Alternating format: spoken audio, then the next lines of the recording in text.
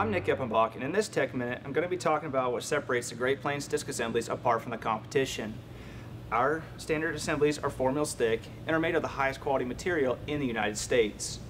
One way our competition likes to try to cut costs is by using a foreign blade. The second way they try to cut costs is in the bearing assembly itself. Our bearing assemblies come standard with a heavy-duty 6-dimple flange that hold the bearing tight to the blade. These disc assemblies also come standard with a pier bearing. These pier bearings have a TerraGuard triple lip seal and heavy-duty cover. When compared to the competition, we can see that the competition has a smaller cover and a single lip seal that can allow dirt into the bearing.